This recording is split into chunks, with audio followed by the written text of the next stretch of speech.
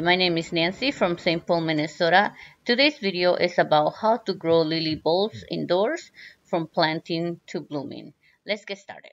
The items that we will need include a potting mix soil, containers, good drainage, and if they don't have holes, please make sure they have holes for drainage, and lily bulbs, of course. And then we're going to proceed to add a soil to the containers. We will fill half the containers before we place the bulbs.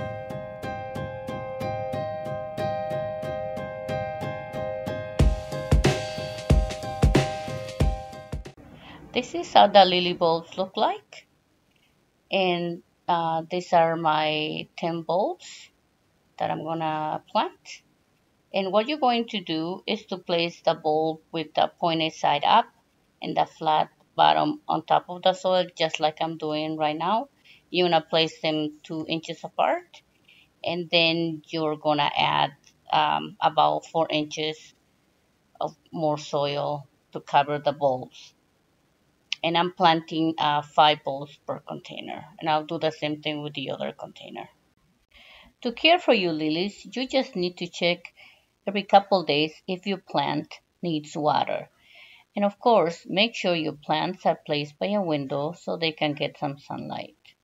Now, regarding the water, you should only water when the top layer of soil looks dry.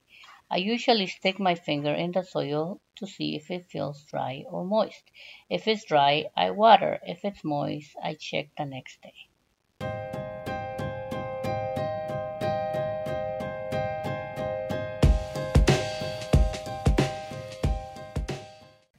Next, we're going to add the water.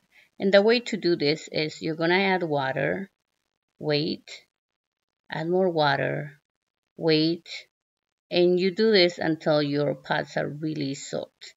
Next, you will see the process of how the lilies grow until one of them blooms after 99 days. Enjoy.